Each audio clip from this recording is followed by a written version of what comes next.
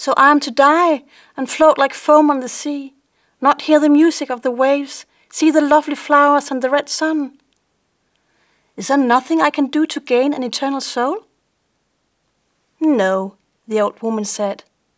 Only if a human were to fall so in love with you that you were more to him than his father and mother.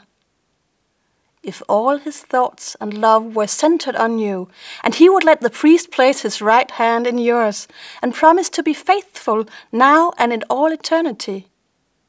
Only then would his soul flow over into your body, and you would partake in human happiness.